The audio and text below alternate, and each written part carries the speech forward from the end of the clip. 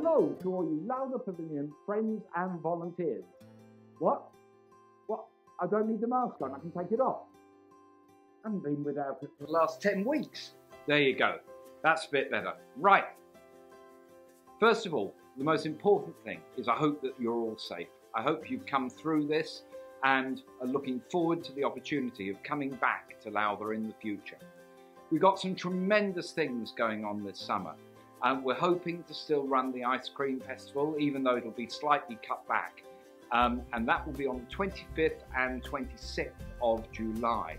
We're going to have a craft fair in the marquee that's all socially distanced, and everything has been marked out. We've got some tremendous ice cream manufacturers that are coming to join in, and I hope even if you don't come and help out on the day, then you may feel like putting on your mask and coming out and actually supporting us as we try and get Lowther re-going.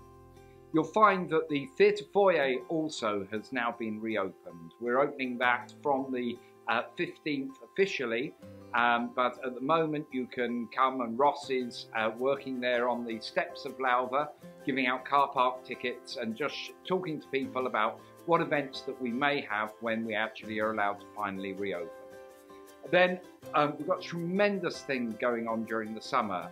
We were very, very lucky to receive some grant funding from the Windmill Benevolent Society, who were brilliant in supporting us with our internal cinema. They've actually now supported us to actually buy all the equipment to provide drive-in movies and all the external equipment. So we'll be able to tour the communities this summer with a whole season of films. Again, waiting till the government actually allow us to, after July the 4th, hopefully, when we can start making some announcements. So there are great things happening with Lowther this summer, even though we're not able to go fully back into the building itself and start theatre in an unsocially distanced manner. I know that everybody's been through an incredibly tough time over the last 10 weeks. And you know, I hope that as we go forward up to Christmas and things, we may get some good news and we may be allowed to reopen as we were before, and we can welcome you all back to actually the family that has become the Lowther Pavilion. I mean, the most important thing to me is we've missed all the friends and the volunteers, and we missed you in an incredible way. It's the kindness that has been shown by some of you in some of your emails and letters to us in hoping that we'll all get through it safely. I'd just like to thank everybody on behalf of Lowther Pavilion, the theatre and the Trust for the support that you've given us all throughout this whole period. I feel that we will get through this, there's no doubt about it. We will reopen, and we'll buck the trend by being even better afterwards. Those of you who've been looking at the website will see that we've got a whole new lot of shows that we've announced. Some fantastic stuff coming in from Rick Parfitt through to, Francis Rossi, not Rick Parfitt, that would be very difficult, through to Will Young. But we've got some incredible stuff that we're about to announce. We've just announced China Crisis coming in the new year, and we're looking at new stuff all the time.